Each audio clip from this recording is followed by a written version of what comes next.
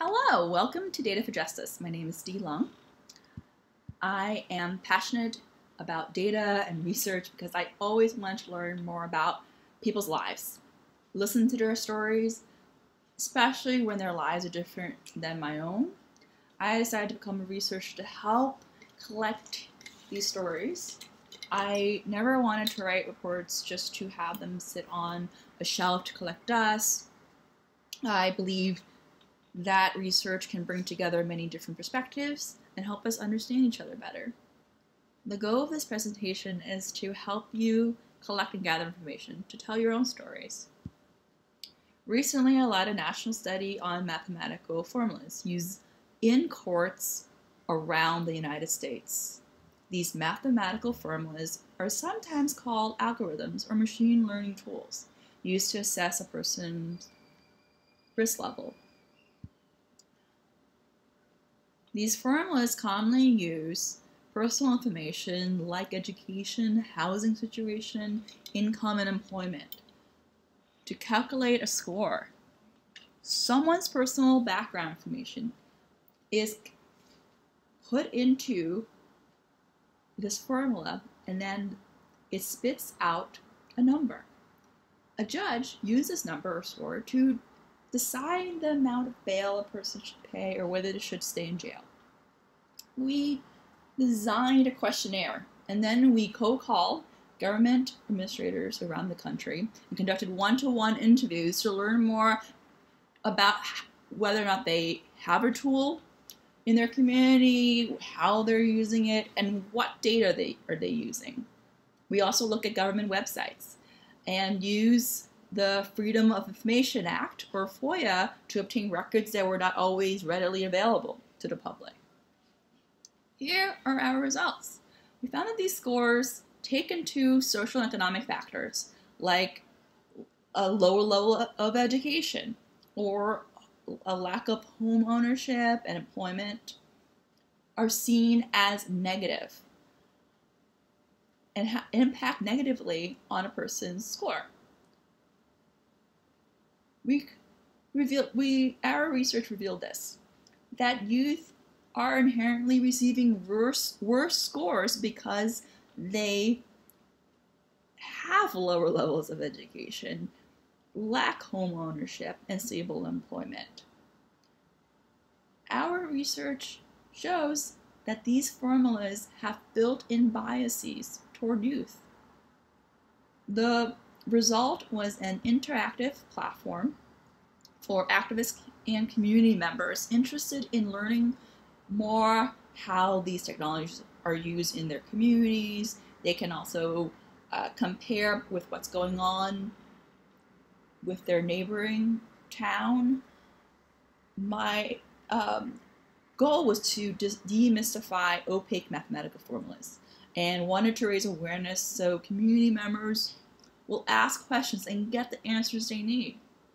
This research took 2 years to closely examine every state.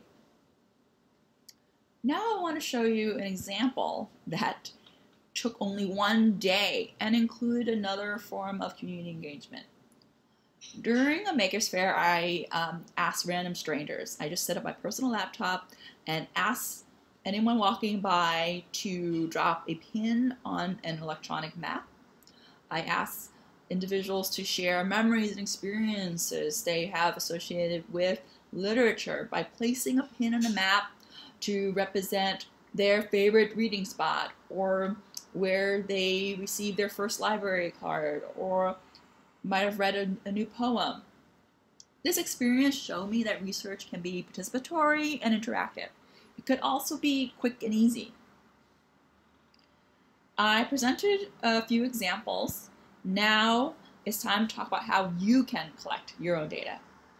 Research is a form of crowdsourcing. Collect data from sources and tools that you already have and use every day. You can create an electronic survey or poll. You can post it on your social media platform or email it out, or have it available on your website. collecting this data electronically make it easier and quicker to analyze your data afterward. Another way to collect data is through market research. Market research could be as simple as counting the number of trees along your block or playgrounds in your neighborhood. This approach can be done through observations and can help you compare differences, look for similarities, and spot trends from where you observe. Social media is another great source for collecting information. You can identify a popular hashtag or trending topic. Look for how many likes or number of downloads or views a post received. You can also download a transcript from a YouTube clip. And when you're reading over this text, hone in on some key points. Here is an example of crowdsourcing for information. During this campaign, people from around the world share photos of their clothing labels with the hashtag Who Made My Clothes. Organizers of this campaign wanted to raise awareness about the clothing industry, primarily labor rights, factory safety, environmental concerns, and generally it helped the public think more deeply about what they're consuming. This campaign demonstrated that collecting large amounts of data and information can make a powerful impact. Here is an example of using data from existing sources.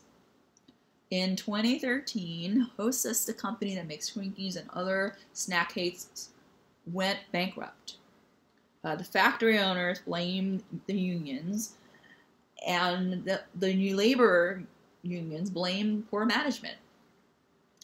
This gray area left me with a lot of questions that could only be resolved with a musical. I named this musical Too Delicious to Fail. I looked into court transcripts of mediation sessions between the factory owners and the union workers. I researched international food policy, agricultural trade, and current events like farmer strikes around the world. I knew that I might not be able to make the best musical, but at least I want to make the most accurate musical. I wrote songs with titles like 10 Couplets on 18th Century British Corn Law to NAFTA, and A Twinkie Has 39 Ingredients, but ain't one of them is vitamin A. The lyrics consisted mostly of the 39 ingredients. Data can be fun. Information gathering can help you tell more accurate and compelling stories. Here are some things to keep in mind before you start. Who is your audience? Who are you gathering this information for? Who are you having this conversation with? What is your end goal or idea you want to present? Do you want to change people's minds? Do you want the research to spark new conversation? Do you need additional research? Where are the gaps in what you're currently finding? How will you share these results with the public? What tools do you currently have available?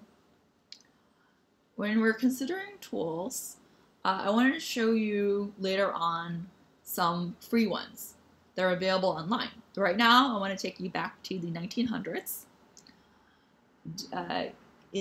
W.E.B. Du Bois worked with his students to create an exhibit on the Black American experience with hand-drawn charts and graphs.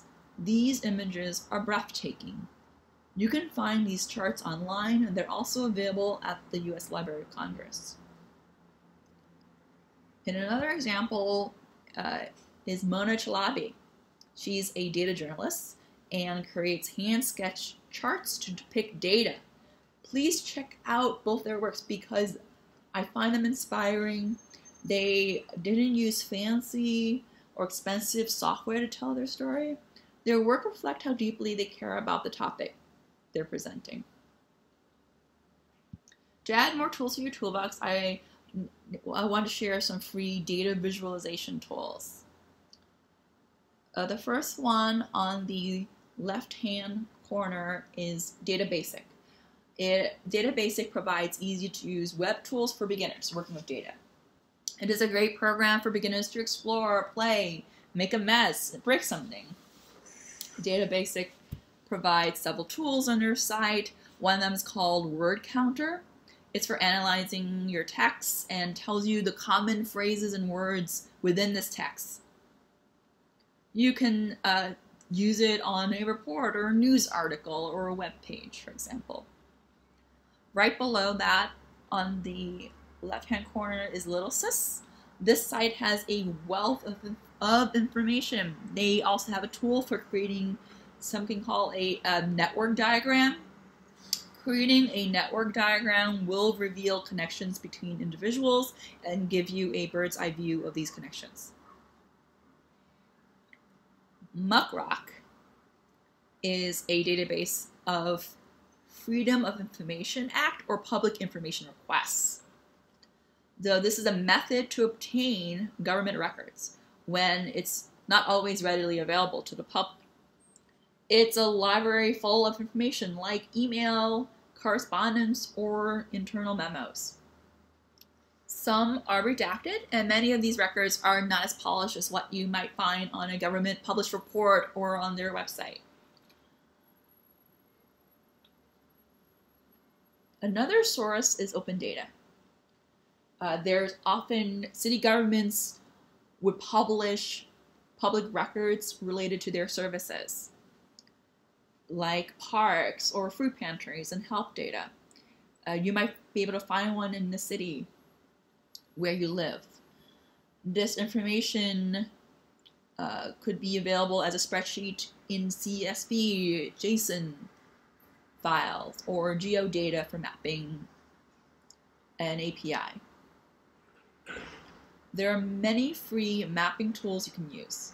I found Mapbox and Tableau Public to be user-friendly, intuitive, and could be used without formal training. You can also use infographics in your design. You can find the source through Infogram or Canva. And now to wrap everything up, here's a checklist for you to ensure that the data you're presenting is accurate and clear.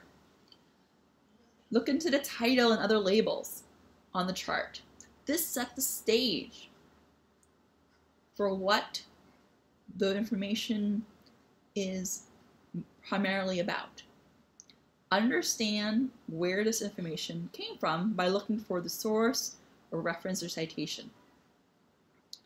The author should be added to add credibility because this person wants to stand by their claim. When was this data gathered? The date and time frame indicate whether this information is current and still relevant.